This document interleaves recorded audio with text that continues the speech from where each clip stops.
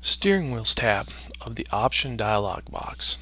Let's go up to our Application menu, go to Options, and let's go to our Steering Wheels tab. On the top we have Text Visibility area. So in the basic wheels, these are the really small steering wheels.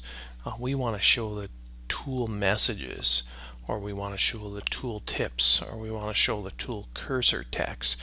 And remember, these things are small. They're little pizza wedges, and you're probably not going to remember which each one of these little colors are.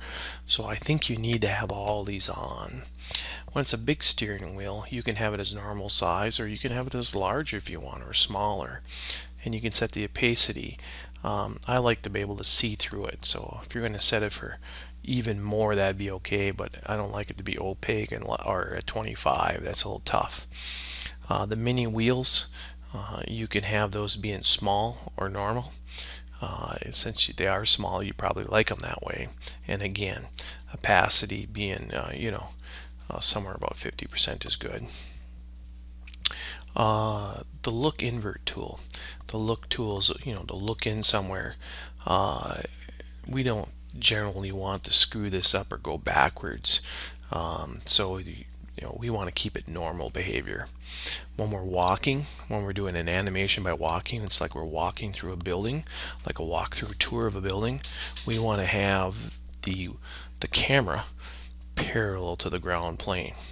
So typically we want to be at 5'4" in height, the average height of a human's eyeballs, basically, and we want to move that along at that elevation.